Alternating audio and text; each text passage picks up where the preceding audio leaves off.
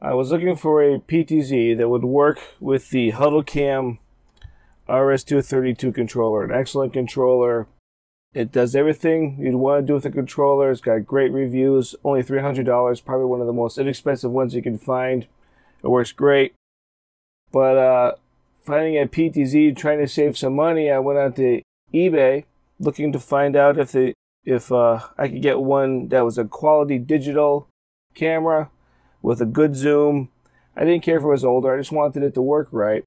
So I found the Vaddio ClearView HD-USB PTZ. So I was wondering if it would work with the Huddlecam controller. Now, they're both Visca protocol, which is the Sony protocol for operating this camera.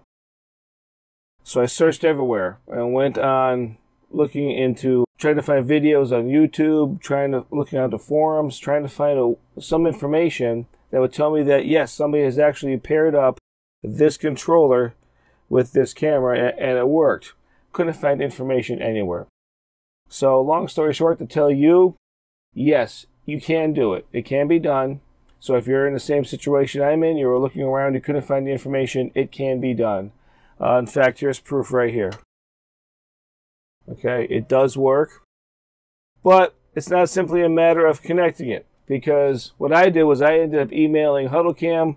I emailed Vaddio. I both told them what I was trying to do. Would these work together? They said, oh yeah, they would work together.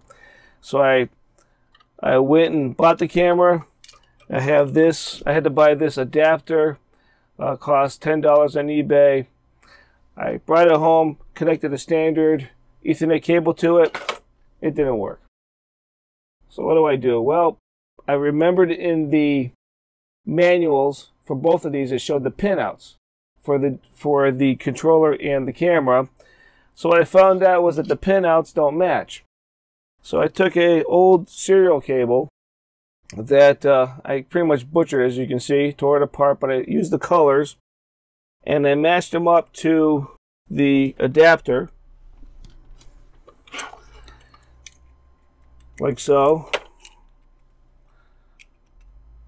So I took any continuity tester will work.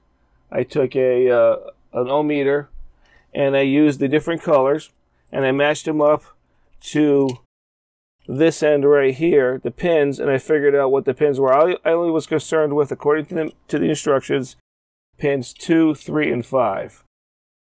Pins 2 is pin 2 on the controller is the receive side. Pin 3 is the transmit side, and pin 5 is the ground. On the Vaddio PTZ, pin 6 is the ground, pin 7 is the receive, and pin 8 is the transmit. So you can see the problem. The signal was coming out of here, but it wasn't making it into here. So after I figured out what the pinouts were going onto this end, I plugged in an Ethernet cable onto here, and then I plugged this guy back in,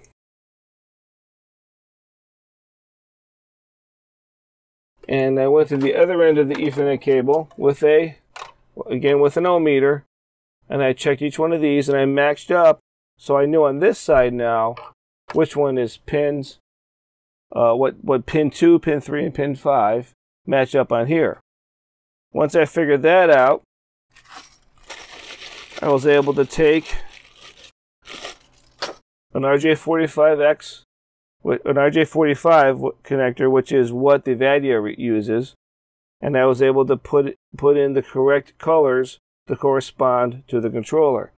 So the correct colors, if you're going to do this, if you don't have the technical ability or you don't have the tools, this thing doesn't cost a whole lot on eBay. These ends are cheap, or on Amazon. But if you don't have the tools or you're not sure what you want to do, any IT guy can do this for you.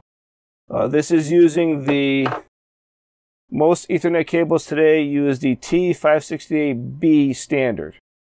So this is the correct colors for that type of cable, for that type of patch cord.